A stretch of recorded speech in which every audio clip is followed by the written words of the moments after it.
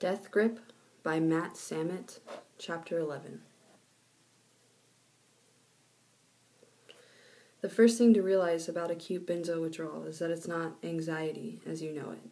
If anxiety is a yippy little chihuahua in a handbag, then this is a Rottweiler mauling your face off for months.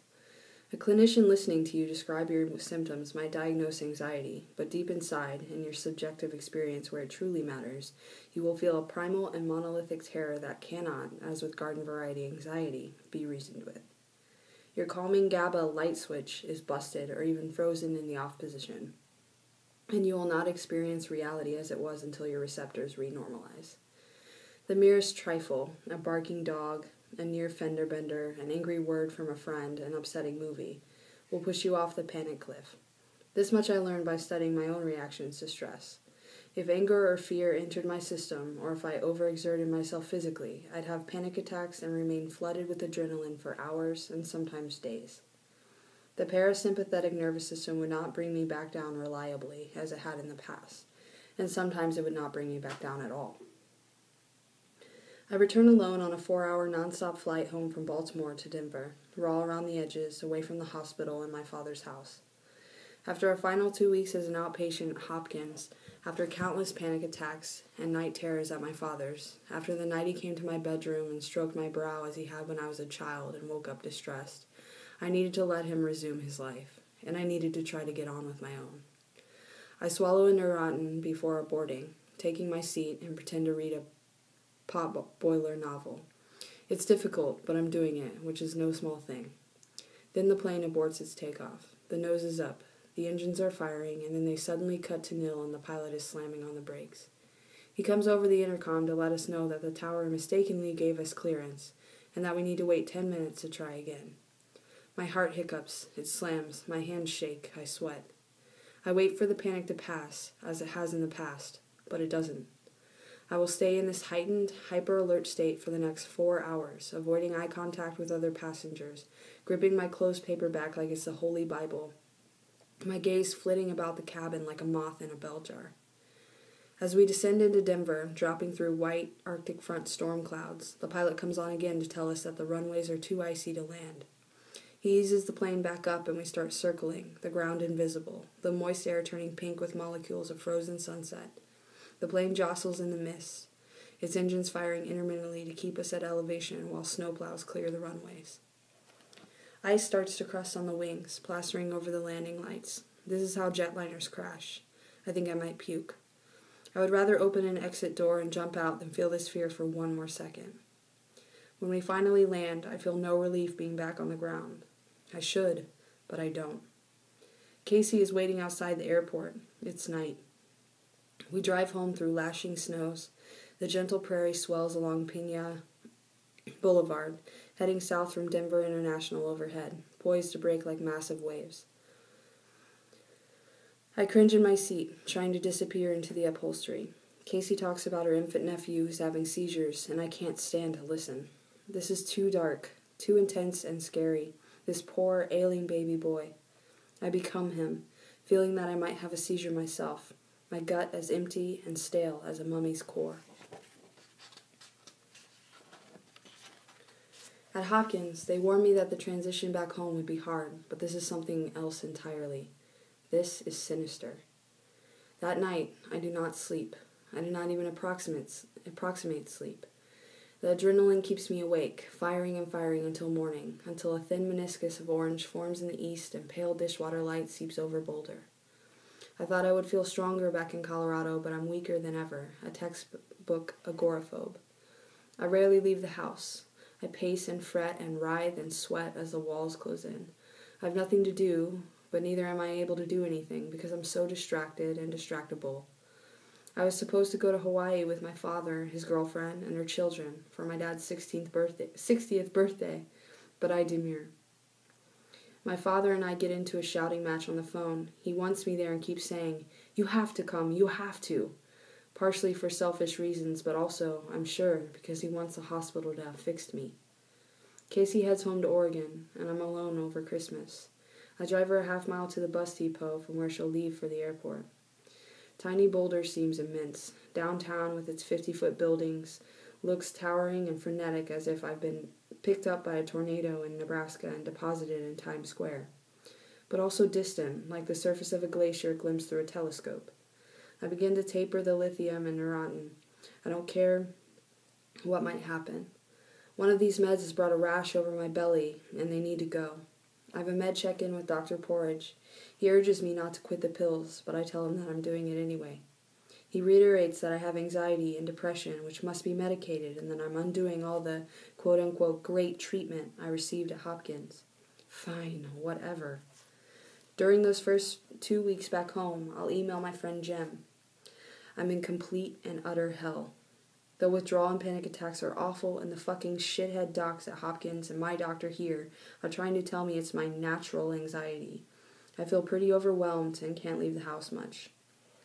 It's a La Nina year, so great fronts back up along the Continental Divide, sending Chinook winds howling over Mount Sanitas, flexing the windows, tearing the screen doors from their hinges. I fear that our duplex might, like me, blow away into the darkness, streaming off atom by atom. Clyde has figured out a way to escape under the backyard fence and launches rogue missions down the alley, upsetting trash cans to scrounge for food scraps. He's quick. If I don't stand watch atop the stairs, if I turn away for so much as 10 seconds, he's gone, and I must spend an hour, maybe 2, hunting him out in frigid winds under the sterile moonlight, beneath dead leaves rattling on threadbare trees reaching skeleton hands skyward. I can hardly breathe amidst a thick, molasses-like fatigue, lurching like some creep along the alleys, calling for the hound in a high, reedy wheeze. If Clyde heads uphill toward 4th and 3rd Streets, it takes even longer to find him because then I can only shuffle, pausing every few steps for a breath like a Himalayan mountaineer in the death zone. I'm always out looking for Clyde. He thinks it's the greatest game. Mornings are bad because I wake up spitting blood, my throat and sinuses inflamed from chronic hyperventilation. I hack up the corrupt red blossoms, spit them into the toilet, and flush them away, wiping bloody sputum from my lips. This will go on for a year. I will start to sleep with nasal strips on and duct tape over my mouth in the hopes of promoting slow, diaphragmatic breathing. Daytime is bad because I have nothing to do. I'm constantly in a state of fear and my focus is shattered, a trifecta of idleness, terror, and distraction. I can no longer read books or even long-format magazine articles. It will remain this way for months. I will start back with Maxim, work my way up to Esquire, and finally the New Yorker before I can engage with a novel again. Also, I can't stand to let anything end, even a simple task like washing the dishes, because I'll immediately have to face the empty minutes again. But conversely, I hate to begin anything because I'm not sure I'll be able to finish. So I flip from meaningless chore to meaningless chore, breezing in and out of websites, cleaning the house in stages, pacing, going out to the front patio to sit in the sun for 2 minutes, picking up Clyde's poop, turning on the television, turning it off, trying to do breathing exercises, repeating it all over again. It's a simple pleasure, really, to sit still and be at peace. The healthy take it for granted. But it's one that will ever elude the benzo sufferer. Nights are bad because I cannot sleep. At best I get 2 hours, and often wake up screaming, seeing phantoms levitate above me to wash against the ceiling and dissolve into squidlings of ectoplasm. I ask the neighbors, sheepishly, if they can hear me bellowing, but they cannot. It will be 9 months before I take my first daytime nap, a 1-minute nap, an incredible victory, and 2 years before I get more than 5 hours of continuous sleep at night. Some nights, scratching noises come from inside the bedroom closet, like someone is raking his fingernails along the doors. But when I turn on the lights and slide the doors back, no one is there and the noises stop. My brain is incredibly suggestible. If I watch an upsetting movie, it seeps into me until I inhabit whatever bad event has occurred on screen. Before she left, Casey and I watched the Russell Crowe boxing film Cinderella Man, and I almost had to leave the room. When rough punches landed and heads snapped back during the fight scenes, I could feel my own gray matter sloshing around in sympathy. With horror movies, it's even worse. Who is this scared, pathetic man? I continue to see the therapist. To her credit, she gets me out the door when no one else can. I help at the food bank where she volunteers, go to her house with Clyde, take walks around Mapleton Hill with its brick Victorians and silent, tree-lined sidewalks.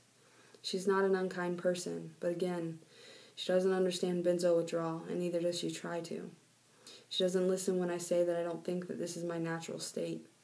This woman reiterates that I have the worst anxiety of anyone she's seen, that I need to stop focusing on symptoms and feeling sorry for myself, and that I need to stop letting myself have panic attacks because it will only reinforce the neurological channel along which they travel. The therapist tells me that I have what the Buddhists call wild mind, and that I need to harness my racing thoughts through meditation. She advises me not to stop my current meds, saying that the doctors must have had a good reason for prescribing, and she diagnoses that I'm OCD about my breathing, as the inability to draw a full breath has become my strongest symptom and hence an obsession. My brain is so porous, so rudderless and unkempt that I imprint her words. I start to worry that I've become permanently locked in a psychotic fear state. I fret that all my years of panic attacks, of drugging, of feathering the edge on the rocks, of too many adrenaline rushes, of harsh withdrawals from benzodiazepines, have changed my brain forever. I will always be this frightened. This notion makes me deeply suicidal. One day I call my mother threatening to kill myself, and she, upon the therapist's advice, says she's going to hang up and call the sheriff. The sheriff will, of course, take me back to the hospital, where they'll probably reinstate benzos. I hang up and beat the living shit out of the couch as Clyde sinks into his crate. Poor Clyde. He has to bear witness to these things. As I calm down, he approaches with concern written in his eyes, and I knead his neck folds and tell him that I love him until he licks my tears with dog kisses that smell of cold cuts. Clyde keeps me alive where no one else can. He was abandoned outside of Taos, New Mexico, as a puppy, and I cannot revisit the same unkindness upon him. The suicide urge will continue for the next year, lessening only in fits and starts. Many mornings I will wake up, look in the mirror, and say, I promise not to kill you today, leaving myself no choice but to continue. The depression peaks, thick and oily like fresh tarmac over a mass grave.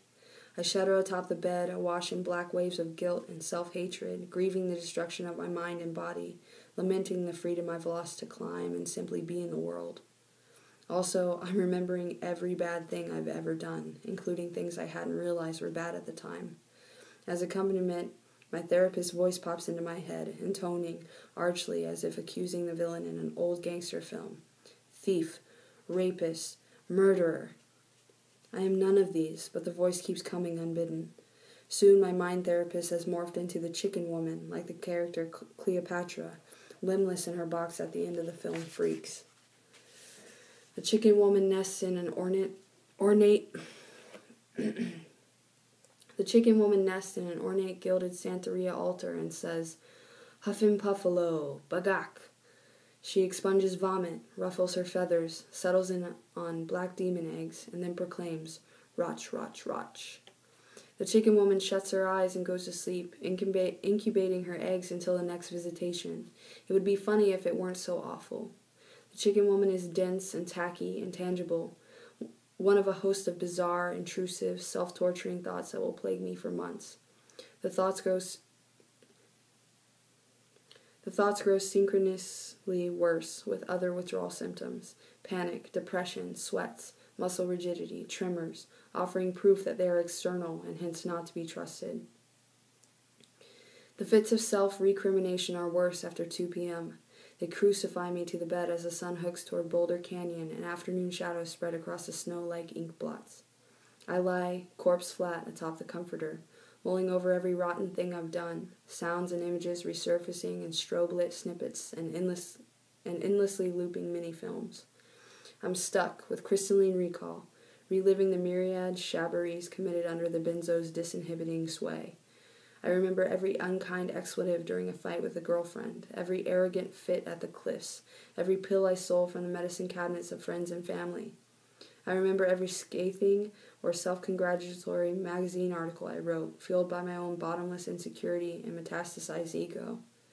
And I think of the selfish, near sociopathic things I did that went far beyond these minor sins, like the time I deliberately free-soloed in front of a girlfriend, Haven, outside Socorro, New Mexico, despite her strong misgivings. Haven turned from the cliff and walked down to the dry, cobbled arroyo floor of Box Canyon in bright December sun, sobbing, shoulders heaving while I tightened my shoelaces and set off up a 5-point 11 I hadn't climbed in a decade. You should never solo with a bad head, and you should never solo if it's making someone else uncomfortable. Haven, a talented writer and editor with black hair and ice blue eyes, wanted marriage and children, but I'd been too immature to even move in together. Climbing, drugging, and screwing around took precedence at the time. I was 30, refusing to grow up. Haven loved me, and here I was willing to die on a 50-foot rock climb just to prove a point, that it was my life to throw away. 25 feet off the ground on the box's slick andesite, I nearly slipped off, my right hand flossing into a teardrop-shaped hole just as my butt pulled me backward. My sequence bullocks because I'd climbed into the crux with hatred and with haste. I've been putting friends and family through things like this forever because it was my life to throw away. On starvation, on rocks, on risk, on drugs, on Xbox. God forbid I ever stop to consider how much I've been torturing everyone around me. I can't stand myself another second. The breathing difficulties worsen. I writhe on the bed, writhe on the couch, try to distract myself with the few TV shows I can tolerate. I'm suffocating, buried alive under a mountain of iniquity. The wind howls, the screen doors bang, the windows flex, the lights flicker, and I can never get enough air. Half hypoxic, I start going on hands and knees up the staircase from Clyde's yard when I need to fetch the dog inside. Then I start to fixate on not only my own breathing, but also that of other people. Watching TV, I study how the actors and news anchors draw a breath before each sentence. The air rushing into their lungs makes a ragged gasping sound I've never noticed, but now cannot unhear. It's like when someone draws your attention to your blinking. Having noted this simple, repetitive, animative process, you can no longer avoid the fact of your being alive and all of its implied existential mass, or the fact of its antithesis, non-being. At heart, a death obsession, this breathing focus will creep into interpersonal interactions, spiraling me down into a surreal thought loop in which I feel both pity and horror for all mankind, all of us but one breath from oblivion. I start to have dreams in which I'm breathing normally and autonomously, in which I walk across the room to do something as mundane as turning on a light switch without hyperventilating. Pure heaven. I'm in cognitive but also sensory overload. I hear buzzing, banjo music, and Native American chanting nearby, always one room away, a sound I cannot quite place. And my sense of smell has become hyperacute. Our wooden kitchen table smells like a burning lumber yard, and all dairy products outgas a sour, spoiled yogurt rancidity. When I run out of food, I realize that it's incumbent upon me to go shopping, but I can't handle the supermarket. I start by going to a Subway down the block, then order carry-out at a Mexican restaurant, then try a 7-Eleven for sundries. Then venture into a pricey local health food market, places where transactions take place quickly and with easy egress. It takes all my strength to stand at the register and face a cashier, to pretend that I'm not speaking through a plexiglass wall of benzo insanity. Eventually, I work up the nerve to go to Safeway, and even to drive as far as Denver International Airport, 45 minutes away, to pick up my father. I start chewing gum so that the nervous energy has an outlet, so that some part of me, my jaw, is always in motion. This is how it will go, reclaiming quotidian things step by a hard-won step. It is like being avalanched under. If I cannot claw my way to the surface, carving my life scoop by scoop from the snow, then I will die. I try climbing twice, with dismal results. My muscles are weak, non-compliant, and watery. I shuffle up to Sanitas after Christmas, but can't do more than a few moves at a time before trembling, dizziness, a cast-iron heaviness in my limbs, numbness in my appendages, and disorientation send me back to earth. There is a shaking at my core that spreads into my fingers and makes it impossible to command them. The sun blinds me, the light like ice picks in my eyes. On New Year's Day, I venture up to Flagstaff Mountain with friends, but I'm hyperventilating so badly that even being 1 foot off the ground on mellow slabs is too much stimulation. I can feel the planet turning beneath me, the ground collapsing into itself. The rocks and ponderosa pines rush up in frames, flashes, and a wicked spray of January sun. We end up at the Monkey Traverse, a long, red, sunny wall high over the green crease of Gregory Canyon.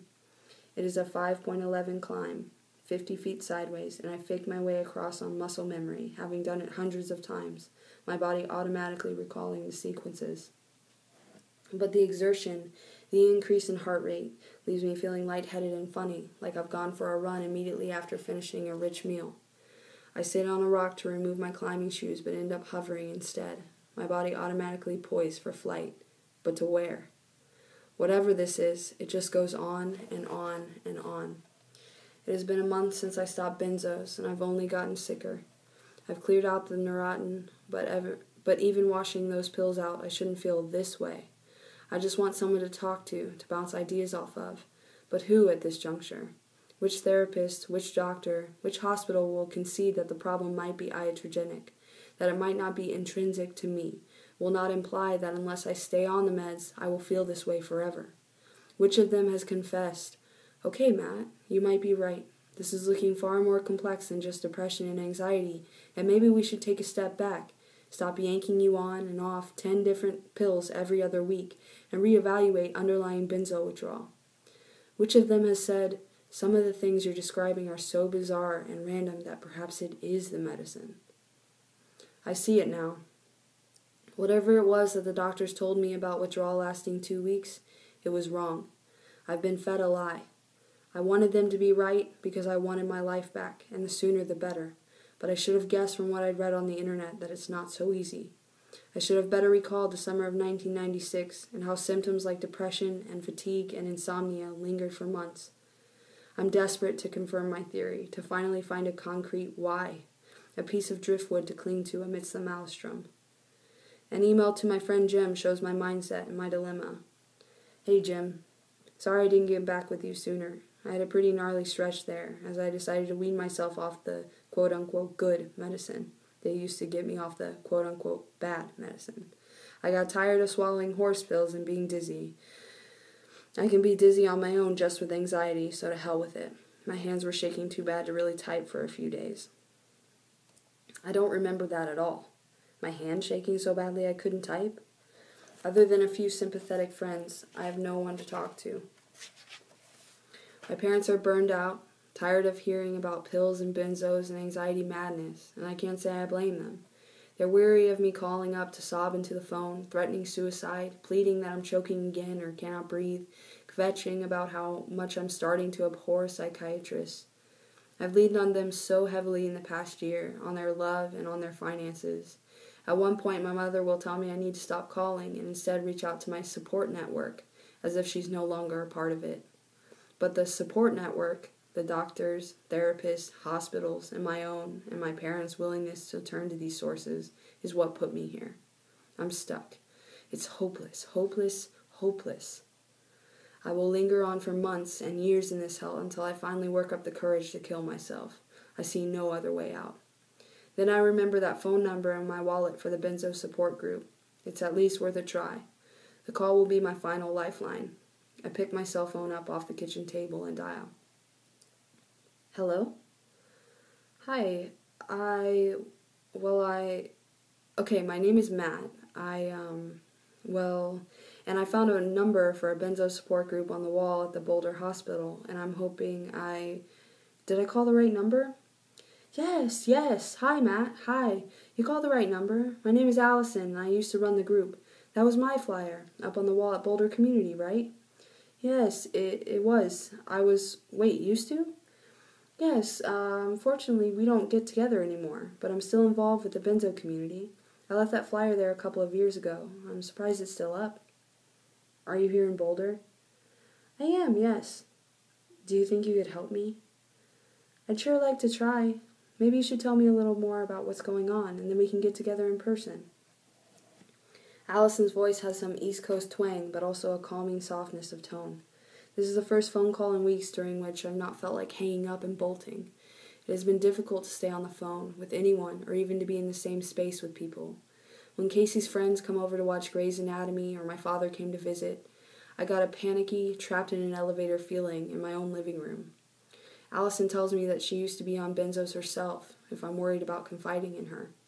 She pauses and then tells me that she's not a doctor or a psychologist, but is earning a master's in therapy to help counsel people through benzo withdrawal. I feel that I can trust her. I tell Allison my story, blurting it out in chunks and diagnoses and hospitalizations and milligram counts, listing symptoms I've been experiencing and trying to describe the stark, omnipresent fear. Allison says little more than okay and simply letting me talk it through. Then finally, for the first time in this whole horrid saga, I hear the right words, the ones I've been waiting so long to hear. Matt, you might not want to hear this right now, because I know you're in hell, but you've pretty much undergone a cold turkey withdrawal, Allison says. They took you off Ativan very, very quickly, and it's going to cause a lot of symptoms. Strong, scary symptoms like what you're feeling now. It's like she's waved a magic wand over me. I pause, letting this sink in. But I thought they said it was a safe taper, and it took me months to get here. Yes, but you started from a high dose after years of use, which is the main thing to consider, unfortunately. 4 milligrams a day of Klonopin is nothing to sneeze at. It's your starting point that really matters, because that's what your brain has to adjust from. I see. I guess that makes sense. The idea scares the shit out of me, but it makes sense. Does this mean I'll feel this way for a long time? I ask. It's hard to say for sure. On my last time withdrawing, I came off 7 milligrams of Klonopin. 7 milligrams? But how did you... I can tell you more when we meet up. For now, just know that as scary as what you're feeling is, it doesn't mean that there's anything wrong with you or that it's permanent, because it's not. This is far from abnormal. In fact, I'd be surprised if you weren't feeling this way. It's not abnormal? No, not at all. Not if you're taking off benzos so quickly. I know exactly what you're going through. It's terrible, worse than anything, but it's not abnormal by any means. So when should I feel better? The doctor said it should only take a few weeks, but I'm sicker than before. Allison, I feel totally crazy. It's early days for you yet, Matt. I hate to say it, but again, given your history and how quickly you came off, it could be a while. You're going to have to give yourself time. Your best ally right now is going to be time. My gut drops another notch. A while. There are no hard and fast numbers. Some say a range of 6 to 18 months, but it's all totally individual. You could also reinstate and try to taper again more slowly, but I'm not sure you'd want to at this point. It sounds like you've worked pretty hard just to get off. I see. And will I feel better every day, or better all at once, or what will it look like? Well, from what I've seen, healing from benzo withdrawal is pretty erratic and individual. You might get a good few hours or a good day of feeling totally normal, what's known as a window. But then the symptoms can come back stronger than ever, and you'll just have to hang on to how you felt during that window and know that another one will come again soon. They'll keep coming and keep getting longer and closer together until eventually you feel like yourself again. I haven't had any of these windows. I wouldn't worry about that yet, Matt. I really wouldn't. It might stay that way for weeks or even months, but I do promise you this. You're going to get better. You won't feel this fear for the rest of your life. No way. Don't let anyone tell you that. It's this strong now because you're in the first 3 months of benzodiazepine withdrawal. It is a real physical and emotional syndrome from which you will heal, I promise. If you let time run its course, your body will find its way back to what I like to call intrinsic health, your inner sense of wellness and wholeness. It will? Yes, it will. You will. I've been exactly where you are today. I was there only 4 years ago, actually, and now I'm almost totally better. You just have to hang on. My God, I thank you, Allison. That is the one thing that no one has told me yet, that I will have my life back again if I just hang on. I'm standing in my living room crying, trying not to let my snuffling carry across the line. Even spinning with dizziness and sheathed in muscular rigidity, even tormented by terror and insomnia, I feel relief for the first time in years. Years. I have my answer. The pills were and are causing this. It's exactly as I've suspected all along. Allison and I agree to meet at a coffee shop in a few days. I can hardly wait. And then it happens. That night I get a window, a temporary reprieve. I'm out on the living room floor at 2 a.m. doing bottle exercises when the movie South Park, bigger, longer, and uncut, comes on Comedy Central. Because it's so late, the film is uncensored, and I soon find myself wheeze chuckling, then wheeze laughing, then outright belly laughing at the ribald jokes. I have not been able to properly laugh in months, but something about the movie and the bottle unfreezes my rigid belly, and it no longer feels like my diaphragm has been dipped in concrete and rammed up my throat. There has been an electrical current coursing all along my spine. A friend passing her hand over my belly the next year will sense it without any prodding from me, and that too recedes into the background. I can breathe freely, easily. I can laugh. The room takes on its normal contours. The walls lean back and resume an upright stance. The reading lamp in the corner no longer looks like an exploding sun. Even the Chinook winds have calmed, and the cold air outside the picture window is clear and still. A crescent moon arcs through the sky, dipping west over the first Flatiron. After South Park ends, I fall asleep on the couch. I wake up back in hell, but it scarcely matters because I've seen the other side. Soon windows come every day between 11 a.m. and 1 p.m., and I start sobbing, laughing plus sobbing with relief when they arrive. One comes at a bank ATM on Canyon Boulevard, downtown. I deposit a check and stand there slobbing onto the keypad before I realize other people might see me. A few days later, I have a med check-in with Dr. Porridge, my second since Hopkins. I drag myself to his office, this cursed and familiar place. I do not want to see him again. I'm not really sure what I'm doing here, other than I must rely on him to prescribe nortriptyline. I sit in the lobby, chewing on a sesame bagel. Ever since Hopkins, I've had a bothersome lump in my throat on which food seems to stick, creating scary sensations of choking. A doctor there told me it was psychosomatic, a globus hystericus, the throat walls swelling due to overbreathing. But even knowing this isn't enough, and as I take small bites of bagel, I feel the lump grow and start to obsess over it. My mouth is dry, and the bagel has only butter for lubrication. It's clumping up like breadcrumbs. I need some water. Just then, the doctor comes to fetch me. I follow him to his office, casting about for a drinking fountain in the hall but not seeing one. I sit down in a big chair, and before we start, I ask Dr. Porridge for a drink. I'm freaking out without something to wash this bagel down. I'm like choking or having a panic attack, I squeak. My heart slams unchecked and wild. My throat feels like it's closing up. This is the first time I've panicked in this man's office. Ever. Dr. Porridge leaves the room, fetches a cup of water, and returns. I drink, and feeling the water go unobstructed down my throat calms me enough to tough out the remainder of the appointment. I just need him to sign off on prescribing more antidepressants, and I can get the hell out of there. Sorry, Dr. Porridge, I just had a panic attack. Well, Matt, Dr. Porridge jokes, I'd like to think I don't have that effect on people. Oh no, It's not you, Dr. Porridge. I just feel like I was choking and started freaking out a little. I stammer. I've been on the edge, as you know, ever since I came back from Baltimore, and any little thing sets me off. I just have no buffer. Well, that's not good, Matt. No, I suppose it isn't, but I know we've talked about this, but I'm really starting to be certain that this is all benzo withdrawal. I talked to a woman a few days ago who's been through this, and she said it can take months, not just weeks, to feel better. Dr. Porridge pauses, writes something on his pad. Now, Matt, you know that's not possible. I've told you, and the doctors at Hopkins have told you, that it should only be 2 to 4 weeks. Well, it's been a month now, and you certainly don't seem to be feeling any better. In fact, you seem much worse, which is very alarming to me. I'd like you to stop obsessing over this benzo thing, and instead focus on your treatment. We need to move you past this anxiety. And how would we do that, I ask. I'm tired of taking pills. Well, Matt, are you taking any of your medicines, the ones they prescribed at Johns Hopkins? Yes and no. Like I told you last time, I've stopped 2 of them. I'm not taking Neurontin anymore, Dr. Porridge, and that's pretty much that.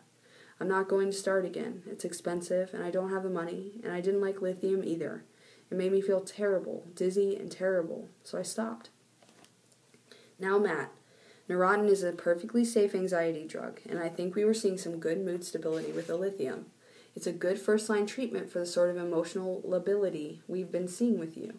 I'm still not sure why you would want to give up your treatment now, of all times. Emotional lability. I'm liable only because of the benzo roller coaster, because of all the other crazy pills. It doesn't matter, Dr. Porridge.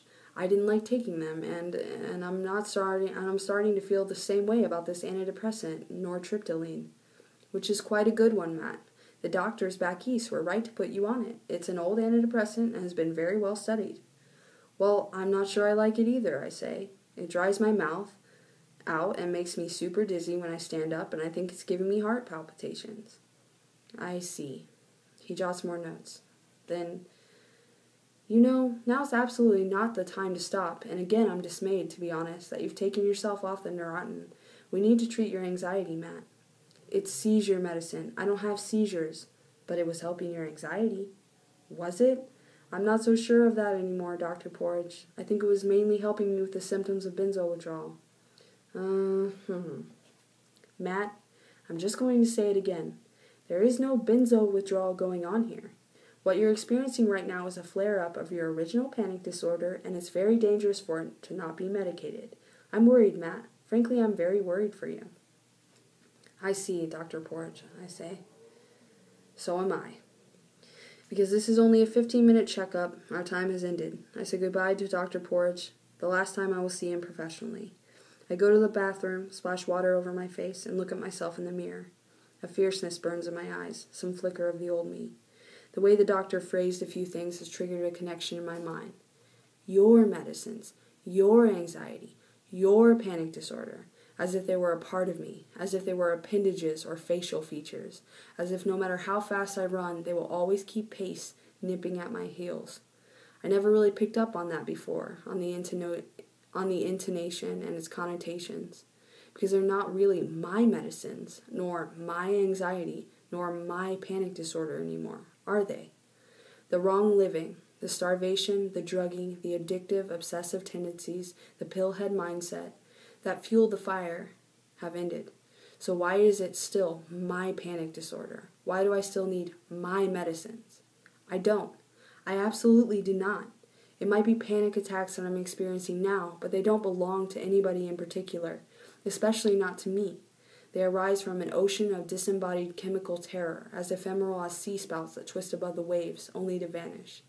As I've always sensed with anxiety, what I'm feeling comes from without myself, that external, spectral presence, and my chat with Allison Kelliger has finally proven correct the notion that benzos are the root cause. The fear needn't belong to me now or ever again. There is a wonderful essay online called Decolonizing Our Minds, Freeing Our Spirits by the survivor of psychiatry, Leah Harris, that warns against letting psychiatric lexicon consign you to a life sentence as a patient. Harris speaks to the power of thought and language to determine the course of our individual and collective existence, then points out how dangerous it is to let psychiatric labels like sick, disordered, and mental patient alter that course. These labels shut down understanding, she writes. They reduce the mystery and complexity of our experiences into a diagnostic category that impedes healing. These terms colonize us and foster dependency on a system to fix us. Indeed, my panic disorder, I have let them colonize my mind. I have let them call me depressed and bipolar and anxious and cyclothymic and drug-addicted and panic disordered, but I have never requested that they simply call me Matt. My birth name, Matthew Samet. That's who I am. Matthew Samet. A climber, a writer, a son, a guardian to my dog, a friend, an intact human being. Not patient number 03942711, as my Johns Hopkins Hospital ID card identified me. Not a troubled young man with a history of anxiety, substance abuse, mood cycling tendencies, and a chronic panic disorder. As they say in the mafia movies, forget about it. Something in me releases, and a decision has been made. I'm done with psychiatry, forever. I will not continue down this dead-end road another second, spiraling down into ever more serious diagnoses, serial hospitalizations, med roulette, and polydrug cocktails. I'll stay on this antidepressant until I feel strong enough to taper, but then I will find a general practitioner outside the system to help, because I am done with psychiatry forever. I need to find the real me again, the one without chemicals, no matter what may come. I will not set foot in Dr. Porridge's office again. I will not take his free samples. I will not share with him the details of my life. I've bumped into Dr. Porridge in town a few times since, but it's easiest, I've learned, if we pretend not to know each other. Merely seeing his face uncorks a host of bad emotions. And besides, what really is left to say? I'm not going to change his mind about anything. I last saw him 3 years ago at the mall as I was leaving a massage appointment. I came out to the parking lot and hopped on my motor scooter, parked up on a sidewalk island. I keyed the ignition, revved the engine, and got ready to bounce down into the lot when, lo and behold, who should be walking toward me, latte in hand? I had my helmet on, Darth Vader black to match the scooter, eyes obscured behind wraparound sunglasses. Dr. Porridge didn't appear to recognize me, but I certainly knew who he was. I had him in my sights, there on the sidewalk, ambling along. I revved the engine, thought about it, looked past my front tire at him, revved the engine again, thought about it some more, then with the briefest pang of regret cranked the wheel hard left and bounced over the curb just as he scattered to the other side, nearly spilling his latte. The sorry bugger. He almost spilled his drink. Think of how tragic that would be to have to start over again, to have to go buy another coffee. For the first time in a long time, I don't have to explain myself. The woman sitting across from me knows exactly how I feel. I've met Alison Kelliger at the Amante Coffee Shop, a European-style, cyclist-friendly cafe with tiny granite tables in a new mixed-use building along Broadway in far north Boulder. It's afternoon, bright and empty inside, a rerun of last year's Tour de France playing on a flat screen in the corner. I drink steamed milk while Alison sips chai. The sun is streaming in, keen light bouncing off dirty snow heaped on the sidewalks. I'm still locked in hell, but at least for this hour I needn't explain its specific contours. You know, they thought I was bipolar at one point too, Alison is saying. My moods were all over the place after I stopped benzos. Let's see, the 4th time? 5th? I kept bouncing around, high, low, and so they put me on mood stabilizers. But I didn't take them for very long. Yeah, I can see why, I say. I'm all over the place too most days. It's true, I'll be almost manic, rushing around in a frenzy, then feel fatigued and depressed, then flatline at neutral all in the space of an hour. Eventually, Alison continues, her moods got better, more predictable and consistent. Alison is 51, pretty, petite, with the lean build of the cycling champion that she is, her blonde hair piled high above bangle earrings. She lands somewhere between Boulder athlete and New Age hippie, but not in the flaky, airy, spacey way. This woman is sharp. At present, she is completing her master's in counseling from the Naropa Institute, a private Buddhist university in town. Alison is 4 years out from taking benzos, no longer taking any meds, and has been winning her age category in cycling and cross-country skiing events. She feels, she tells me, healthy, strong, and normal, like the Alison before benzos. She'd first started taking the pills in 1986, but before then she'd been a competitive road biker for 6 years, named to the national cycling team for 1983 and 84, and earned a bronze medal in the national championships in 1984 in New Hampshire. At her peak, Alison rode 2 to 3 hours a day, 6 days a week, before retiring from competition to design cycling clothing. Like me, she even had equipment sponsors. Alison's story is so much like my own, it's uncanny. Perhaps because of pushing so hard athletically, or perhaps because of her high-pressure job, she began to have panic attacks in the mid-1980s, around the same time she retired from competition. A doctor, the same doctor she would see all along, prescribed Xanax, and Alison's usage became a daily fact of life in 1986, even as she soon began waking up in absolute terror and having to take her first dose immediately to beat back the fear. By the time she'd shed benzos, 17 years later, she was taking 7 milligrams of Klonopin a day, all prescribed by the same physician. Alison did her final withdrawal at detox in just weeks. Like me, in my bleary tolerance withdrawal years, Alison came to dwell in a weird twilight existence, fading away with a whisper, a shadow person who disappeared from her friends and even quit riding her bicycle in 1991. As she will tell me later, I wasn't interested in anything, really. I lost interest in my career. That part of myself was just missing, that part of myself that really wanted to even do much of anything. Alison was a shell, functioning at the bare minimum, taking the benzos solely to stave off withdrawal. She wanted to quit but was perpetually unable. Allison tried 4 times before it stuck, each time reinstating at the 4-month mark because the symptoms were so extreme. And because nobody told her what to expect, as she is telling me right now. So, you said you're having some pretty weird symptoms, right? Allison asks. Yes, you could definitely say that. Nutty stuff. Crazy stuff like a bad acid trip.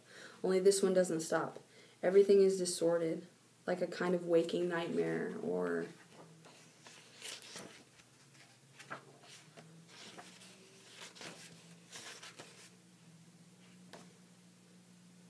Her eyes light up. Yes, exactly. You just described it so perfectly. It is like a bad acid trip, which I know about, unfortunately. She laughs, then says, I remember that. Everything is distorted and scary and coming at you so quickly. Nothing looks like itself or sounds like itself. Even your face in the mirror or the sound of your own voice. How horrible that was. You poor, poor man.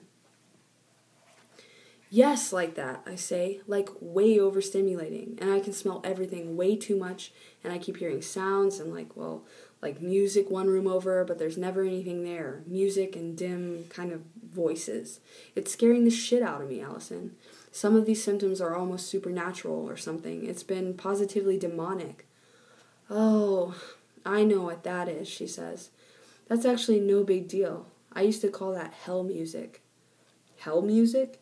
It sounds like the music you'd hear in hell. Yes, precisely, I say. Are there any things around your house that make constant noise, like a TV or water pipes or a refrigerator? For me, the hell music went on for months, Allison said, until I found the source. It did? I asked. Yeah, I'd hear it every morning when I was home alone. And it scared me senseless until I realized it was just sprinklers in the park behind our house. Sprinklers. Oh, wow, you know something, Allison? We live in this old rental, and the refrigerator buzzes and vibrates like crazy when it kicks on. Aha! It must be, then, that I hear the music. Holy shit, it's all right there in front of me. Hell music. My brain is hearing the refrigerator and turning it into something else. I guess I'm not going crazy after all. No, you're absolutely not.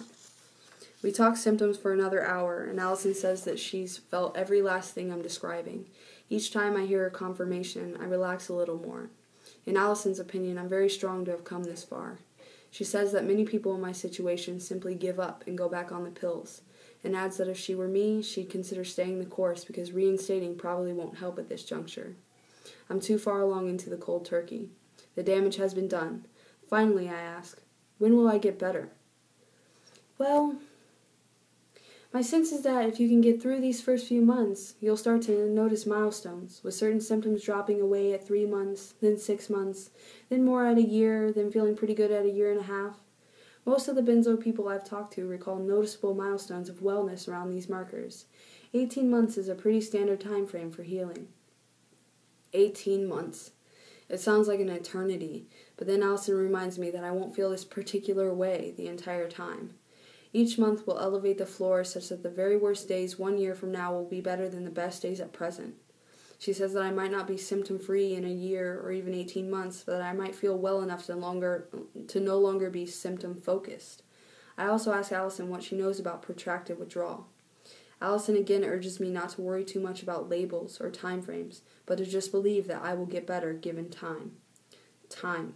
It's every recovering benzohead's worst enemy, but also his primary ally. Never have I seen time, which I wanted to fly by, instead creep by so slowly, to protract, as it were. In her paper, Protracted Withdrawal from Benzodiazepines, the Post-Withdrawal Syndrome, Dr. Heather Ashton defines protracted withdrawal in medical terms. It is, she writes, a post-withdrawal syndrome which may linger for months or even years, and affects 10 to 15% of chronic benzo users. Dr. Ashton suggests 2 possible root causes: the slow reversal of receptor changes in the brain, and the exposure of poor stress coping abilities and other personal difficulties previously masked by benzos.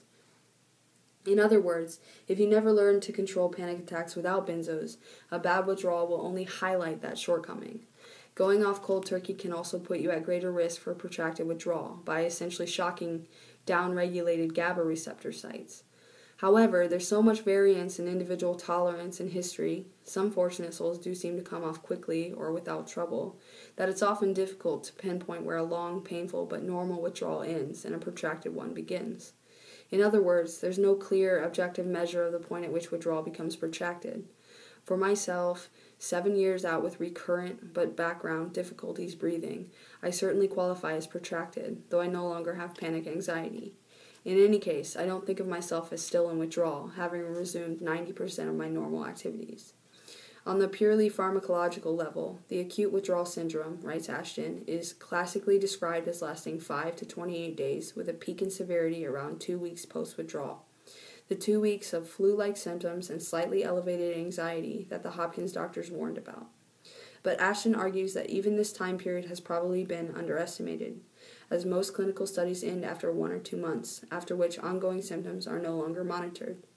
And these studies can fail to account for dropouts who often leave to resume taking benzodiazepines, possibly because of strong symptoms. Indeed, writes Ashton, persistence of high anxiety levels beyond 28 days post-withdrawal is usually interpreted not as a withdrawal effect, but as a reemergence of an underlying anxiety state previously controlled by the benzodiazepine. Voila! What happened to me? In America, this bit of misinformation, the so-called underlying panic disorder Dr. Porge cited even as I was in the throes of acute withdrawal, is the most commonly accepted version of the truth and is certainly responsible for keeping untold thousands in the benzo trap. Patients are told that it's them, not the chemicals, and they lose all hope. They go back on the pills and keep chasing diagnoses, or they succumb to the darkness. On the Yahoo group I will join, a tale will circulate about the brother of one moderator who, taken cold turkey off Restoril, a benzo sleeping pill, at detox and given the party line about a brief, uncomfortable post-withdrawal period, subsequently came home and shot himself dead. You can find plenty of horror stories like this on the web and in benzo forums about nightmare withdrawals, protracted symptoms, and even rumors of brain damage, what Dr. Ashton has called equivocal evidence of cortical atrophy and neurological impairment, perhaps reversible upon cessation. But for anyone in the acute phase, I would urge that you do not dwell on such tales for 4 reasons. First, you don't want to imprint negativity or fearful thoughts onto your extremely delicate psyche. Second, you don't know what will happen. Everyone heals in a different way and at a different rate. Third, it is often difficult to distinguish where protracted symptoms end and a person not facing the underlying issues, depression, isolation, lack of purpose, buried trauma, or other psych med use or substance abuse, begins. And fourth, you do not want to enter withdrawal with the ID fix that this is the worst thing ever and that you will never be the same again, because it will become a self-fulfilling prophecy. By fearing the fear, you will only increase its influence. As Ashton will state in a phone interview with me, withdrawal need not be a horror, even if that was my experience of it. If you go slowly, letting yourself learn, relearn, or put in place anxiety coping mechanisms as your dose declines and GABA receptors upregulate, you can mitigate your fear. It also helps, Ashton has written, if the patient dictates the rate of taper, ideally on an outpatient basis within the structure of his or her life. In other words, away from hospitals and the culture of illness, and with some sense of personal destiny and control. The problem, of course, in America, is that there are scant few places that offer a slow, months, not weeks, supervised withdrawal on either an outpatient or an inpatient basis. The infrastructure is lacking. Sure, a detox center can get you off in days, but they might also hook you on barbiturates or anti-epileptics on your way off. Either way, they've sown further addiction and possible years of protracted symptoms. That American need for a quick fix, the same one that drives us to seek pharmaceutical crutches in the first place, can paradoxically land you in an unending maelstrom. There's all this media hype, especially in America, that benzos are terrible, that you can't go off them without going through terrible hell, Ashton will tell me. That's true for some people, but holds mainly for people in these detox centers. Ashton posits that the syndrome has been terribly hyped up by the media and those who go to the benzo groups, which by their nature attract those who have the very worst withdrawals and thus can't be seen to represent the entire population.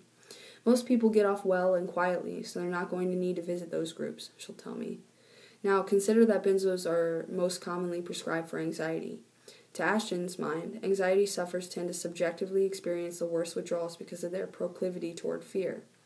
Benzos are most efficient in their actions, especially if you're anxious to start with, she'll say. People who are anxious love them. Then people get all these messages that it's going to be hell to get off, and the fear compounds. On the flip side, I have corresponded with a few people who prescribed benzodiazepines for problems like sleep disorders or muscle spasms, developed anxiety issues during withdrawal that they'd never experienced before. Alison Kelliger will later bring up her own complementary theory, that while not all who taper get the withdrawal syndrome, a certain percentage might unknowingly do so but end up misdiagnosed and placed on further meds, staying in the psych med world forever, as I nearly did. Or they might reinstate because the fear and symptoms are intolerable, as Allison did. In either case, they drop back into the psychiatric death machine, becoming statistical ciphers. As Allison will say, it's only the people who want their lives back badly enough, who love life enough that they're willing to do whatever it takes to get it back, who will see it through to wellness. To escape, you must make a conscious decision to break the fear-benzo cycle. In my case, it took a willingness to endure terror like nothing I've ever felt, never knowing exactly when, and on bad days, if it might end. I liken it to passing the proverbial point of no return on a dangerous rock climb. A good analogy might be my scariest first ascent, Primate, the 5.13 up rainbow-colored Flatirons rock on which the second crux become. A good analogy might be my scariest first ascent, Primate, the 5.13 up rainbow-colored Flatirons rock on which the second crux comes 60 feet up, protected by a sideways Big Bro tube chalk that might or might not prevent a fatal ground fall. The day I red-pointed the climb, in July 2001, I reached the Big Bro, slotted my knee against a flange.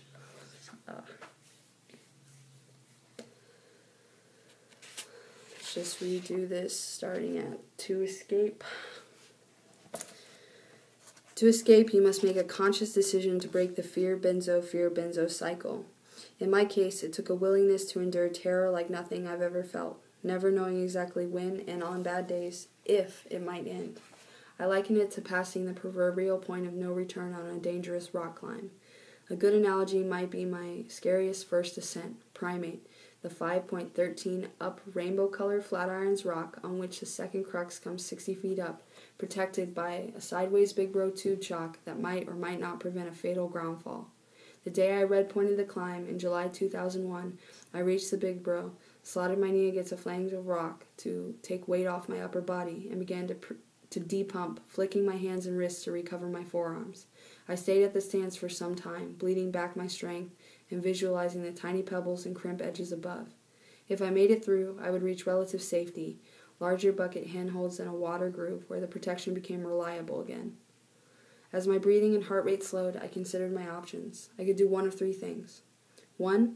Retreat by unclipping the Big Bro and jumping onto a nest of cams 15 feet below, risking a leg-breaking 40-foot fall. 2. Retreat by weighting the Big Bro and lowering off, though if it pulled at any point, I would plummet straight to the ground. Or 3. Place my faith in my skills and in the potential reliability of the Big Bro and continue to the top. 2 minutes later, feeling rested, refreshed, and calm, I chose the third option. It worked. I completed Primate without a fall or even feeling like I would fall. That's what it's like with benzo withdrawal. To escape, you must place total faith in yourself and continue on no matter what crux presents itself. Trust me, it's worth it to have your life back, to be free of that little orange bottle. You will feel a peace and a strength like none you have ever known on the pills. There are other unseen benefits to quitting as well, namely a slim chance of relapse.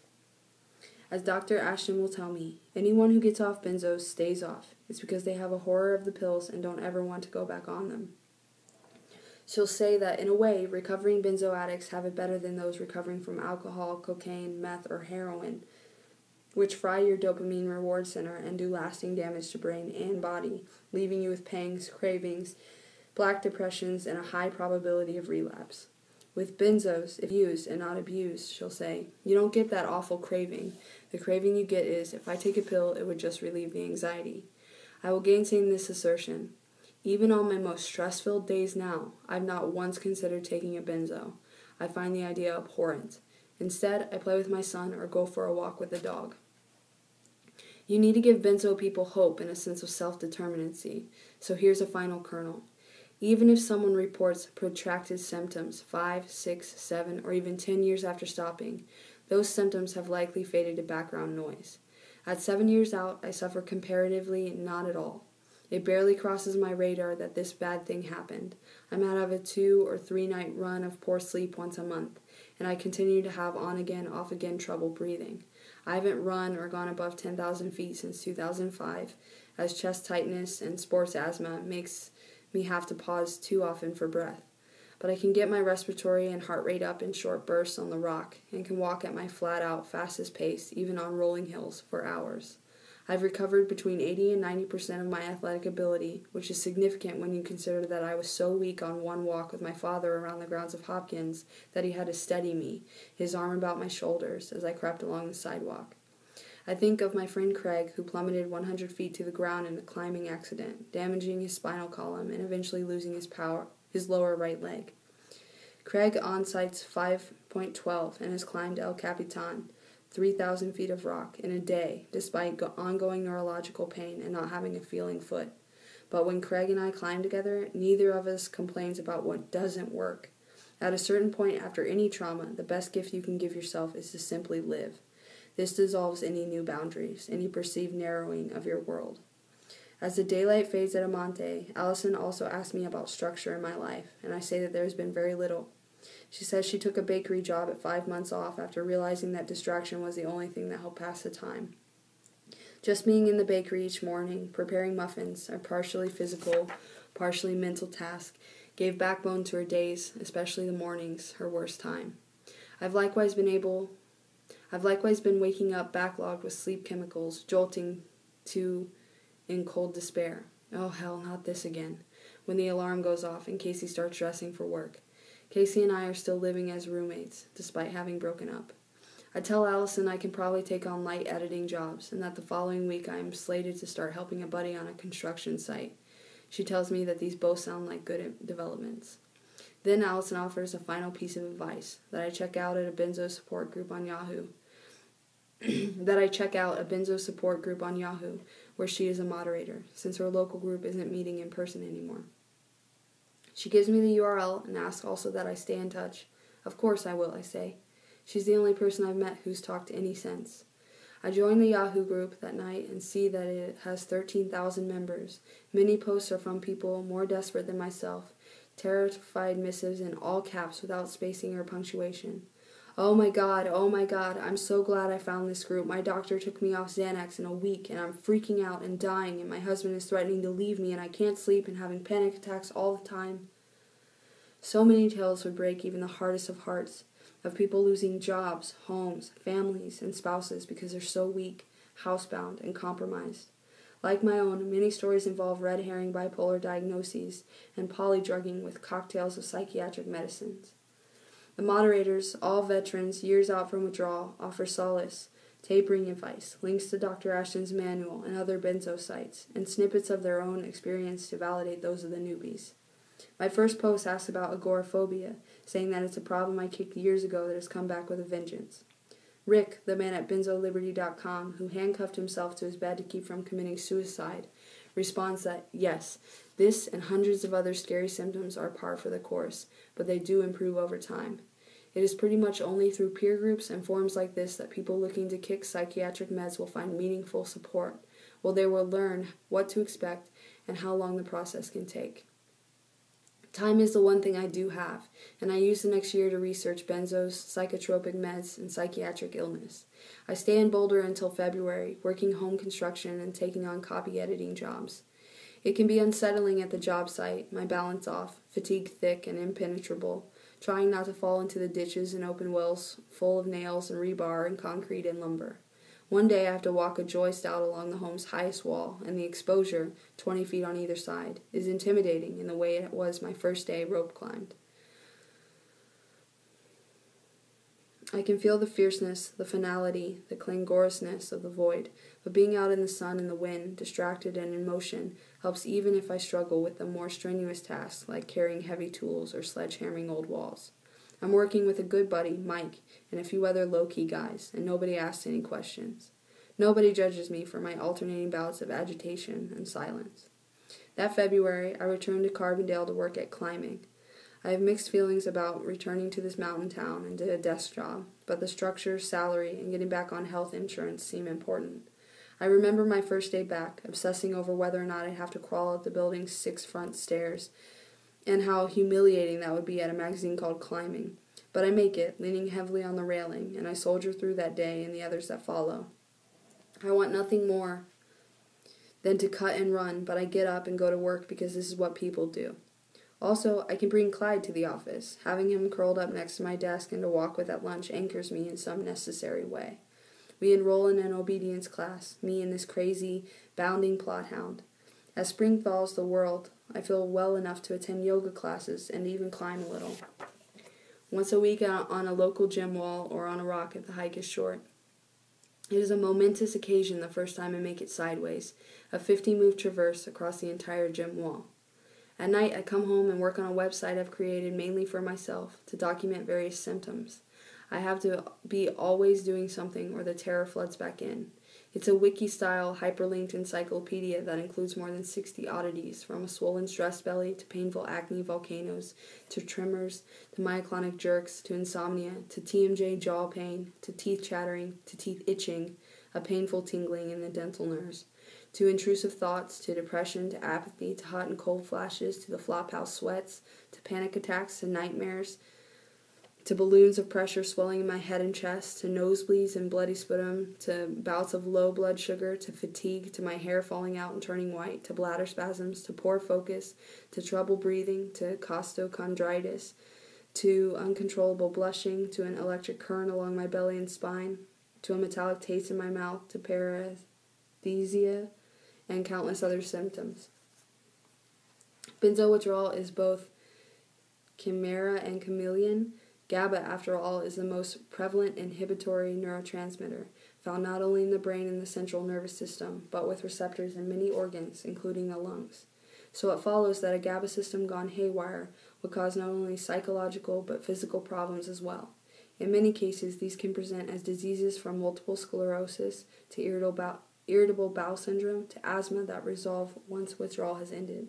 As Alison Kelliger will phrase it, benzo withdrawal mimics all anxiety disorders. It mimics depression. It mimics anything you'd seen in a person way out of balance, including bipolar disorder, agoraphobia, social phobia, because people just don't want to go out, MS, chronic fatigue syndrome, fibromyalgia, restless leg syndrome, and hypochondria. The Yahoo moderators also caution about seeking doctors during withdrawal, because you might be saddled with diagnosis and treatment for a condition you don't really have. At one point, I'll see a physician for an asthma stress test, and he will find that I have the condition. Though I still carry the inhaler he prescribed, I've used it only twice in 6 years. Perhaps it's not healthy to focus on symptoms this way, but I figure that by documenting just how outlandish they are and how they are not part of my normal existence, I can paint an objective picture of my subjective hell. Just as Allison predicted, I improve every month. My muscles feel tauter, I have fewer panic attacks, I sleep more, I can breathe more smoothly, the intrusive thoughts recede, and the world looks more like itself again. I build my physical strength back up by walking Clyde around the golf course neighborhood where I'm renting a room from friends, looping broad, quiet, freshly paved streets beneath Mount Sopris, going a little farther every time, adding in small hills. I continue lifting weights. I take Clyde to the dog park every day and let him go bonkers since I'm unable to run him myself. When summer comes, I head back to the rocks with friends. We found a virgin sandstone fen in a scrub oak canyon west of Carbondale and spend long days there bolting new climbs. It is tough, very tough, to carry a fully laden climbing pack the mile hike in, but being at the cliffs is a healing diversion. The smell of the pine trees, the wind whooshing over the rock, the scudding of clouds, the cool mountain air, it's like returning to the womb. Being up off the ground can be overwhelming, too stimulating somehow. My benzo belly oozes over my harness, and my fingers and toes often tingle so much I can't feel them. Yet I do manage 5.12, again on good days. But I have to watch it. During one divine 2-day window, I push hard at the cliffs and end up not sleeping for 3 nights. Until my parasympathetic nervous system comes fully back online, I mustn't get too keyed up. By August 2006, 9 months after stopping benzos, I feel better enough to drop my final medicine, nortriptyline. I just want to rip off this last Band-Aid, so approach my doctor, a general practitioner in town, and tell him my story. He knows about the dangers of benzos. He's very sympathetic and agrees to help me. Anecdotes on the Yahoo group will bear this out. Family doctors and practitioners are often more receptive to helping people off pills than psychiatrists.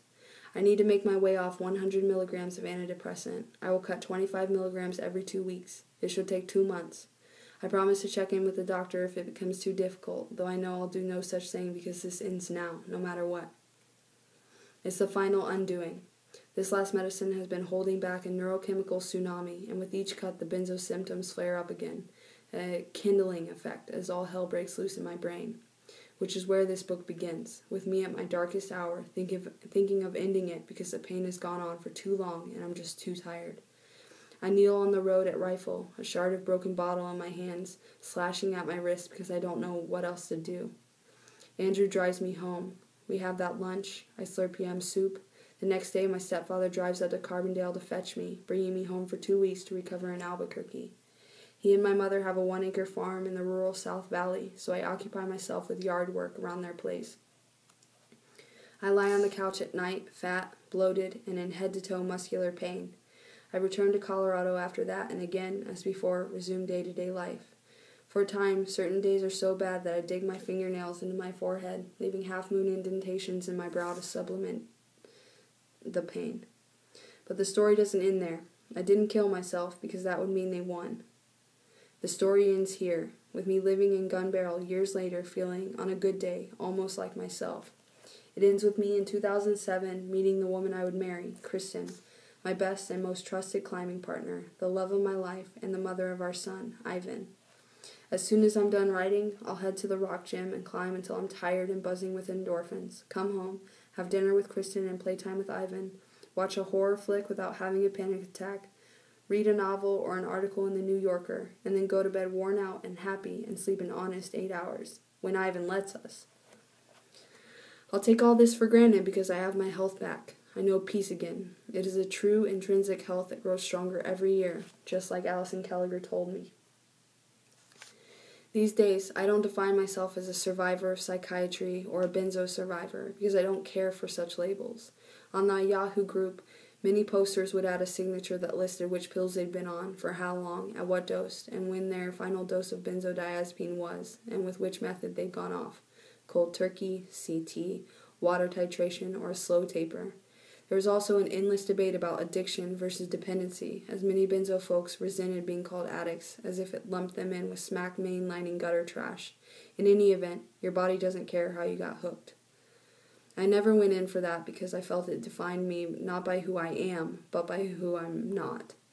Neither do I accept that I'm depressed or anxious or always will be. These are reductive, clumsy rubrics for nuanced hues of the human soul, and inelegant and imprecise as using a chainsaw for a root canal. I've since realized that fixing myself is simple math. Try this experiment, just try it. Start with a statement like, I'm depressed, or I'm anxious. Now add the word because. I'm depressed because, or I'm anxious because. The one caveat is you can't write in chemical imbalance. See epilogue. From here, you can do one of two things. Fix the left side of the equation by medicating your disease, or fix the right side of the equation by addressing the core problem. Scary, though not impossible, especially with the guidance of an attentive partner, friend, therapist, or healer. Perhaps you're depressed because your father died or you lost a close friend. Perhaps you're anxious because you drink too much, eat poorly, and have a wicked commute through teeth-gnashing gridlock. Perhaps you hate your job and your marriage is in trouble. So you can either medicate the symptoms, which won't fix the root problem and might indeed worsen it when you build tolerance to the meds and inherit a whole new set of iatrogenic issues. Or you can fix the right side of the equation by making the needed life changes, albeit potentially tough ones. For me, it was, I'm anxious because I have prolonged a panic disorder caused by bulimorexia and putting tremendous pressure on myself to achieve as an athlete by becoming dependent on drugs.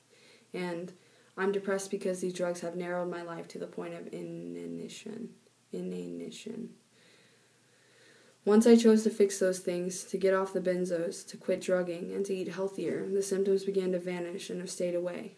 Also, I've come to accept that I am and always will be a dark person, what some might label a depressive, and to treat that as sacred. If on some days I can barely stand another's voice or cannot bear to be out in the world, it's because my mind, like a hibernating grizzly, seeks a cave, or because the world is not worth being in that day.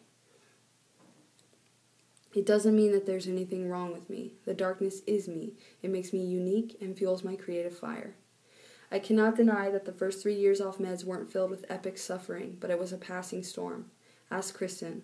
Some days I'd sink so low that all I could do was lie prone on the couch, speechless, watching talk shows with the volume turned off. Some nights I hyperventilated so badly all I could do was place my head sideways on the pillow and hope that sleep carried me off somewhere better. Sometimes I'd have panic attacks at work or in traffic, or even at the cliff, obsessing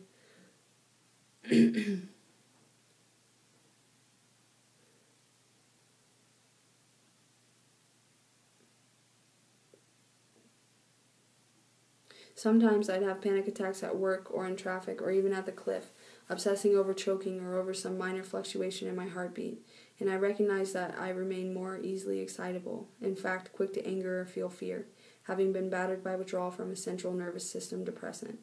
I might always have a lowered excitatory threshold. As such, I'm careful about how much danger I incur on the rock and selective about what I define as acceptable risk, i.e., no more death routes, which was inevitable anyway. I'm 40 now and have a child. But I've stopped having panic attacks. That's over. I had so many during those bleak, black benzo years that I stopped caring whether I lived or died, and in doing so was freed from the fear of death that ignited the attacks in the first place.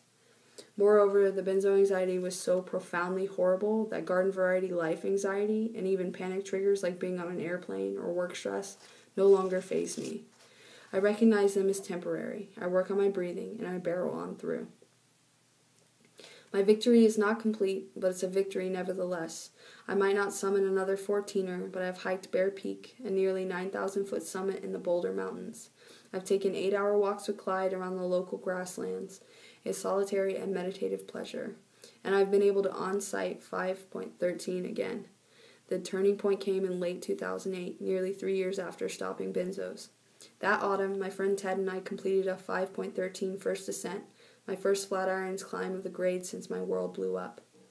The climb tackles a yellow-streaked wall on broad Flatiron called the Slab, at the mouth of Fern Canyon, a shadowy, forested crease in the southern Boulder Mountains.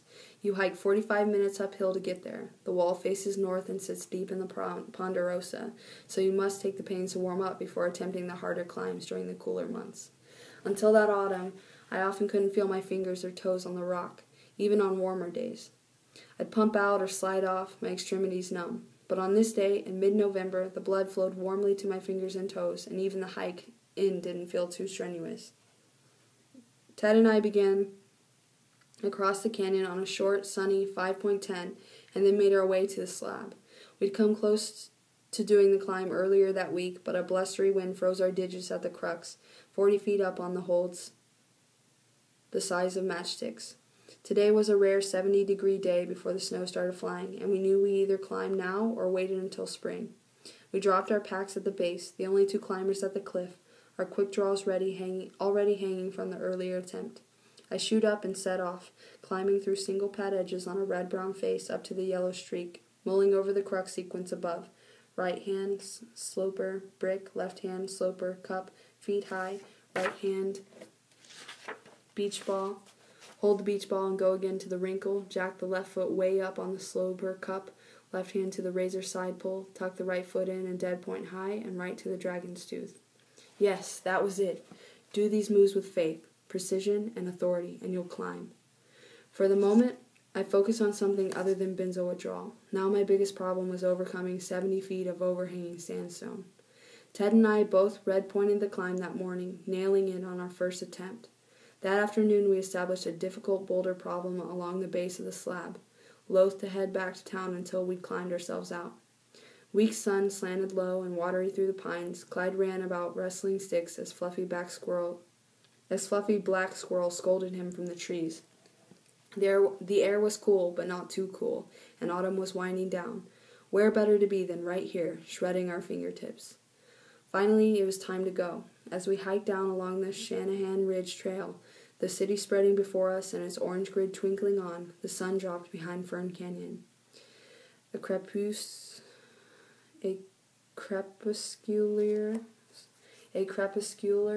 cold moved up my spine, fingers of incipient anxiety prickling the fine hairs along my neck. Sundown, the toughest time in the withdrawal years, when I'd sit sobbing and lamenting my lost, shattered life. "Hey, Ted, can you hold on a second?" I asked. "Sure, man, what's up?" "I just need to get something," I said. We stopped on the trail. A light breeze rustled through the pines as the night's black embrace spread along the eastern horizon, compressing itself along the prairie plateaus where the Great Plains wash in. I could just see the southern aspect of Seal Rock high to the northwest, a black water streak forming a runnel above Primate. I'd taken 4 milligrams of Ativan before leaving Primate, but really, the pills had done nothing. I'd been so addicted by then that the higher dose only staved off tolerance withdrawal. It temporarily made me feel normal. The climb had been all me, my life on the line, and I'd held it together. I'd weighed my options, made a conscious choice, and then pushed through to safety. I passed Clyde's leash to Ted and set down my backpack, the same pack I'd rummaged through so many times to find my benzo bottle. As Ted and the hound watched, I unzipped the pack, reached in, and plucked out the thing I'd been looking for. It was a fleece jacket, to ward off the cold. I put it on, picked up my pack, and took Clyde's leash back as he nosed impatiently at the backs of my knees. The hound hates halting mid-hike. He wants to always be moving, prancing down the trail, his brindled butt bopping as he picks up one scent or the next, moving forward, alive in the moment, sniffing out the next conquest. Warmer now, we descended toward Boulder, another perfect day in the Flatirons behind us with countless others waiting to be born from the darkness.